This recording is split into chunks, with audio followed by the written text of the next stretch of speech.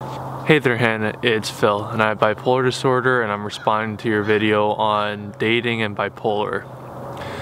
For me personally, it came down to self-awareness and self-auditing as well as the will to get better.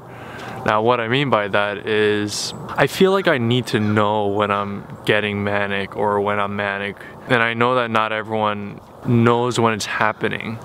And I don't all the time either, but if I knew or if I know, then I can try to work around the craziness and being wild and sometimes annoying, speaking a little bit louder and fast, as well as if I'm getting depressed or if I am depressed, so that I know if I'm being frustrating or being a Debbie Downer all the time and things like that. So I can either, you know, work my way around it, say less, or call out sick.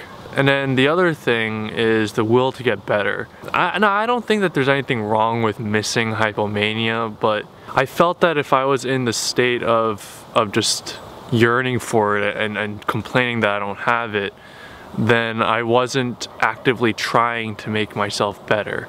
And if I'm not actively trying to make myself better, because you know what, the hypomania, it's part of the illness, it comes at a cost. And if I'm not actively trying to make myself better, then I might be a little lax in the self-control department and misrepresent myself for a potentially awesome date. So for me it came down to those things, and that's what I think. So thanks for having me around.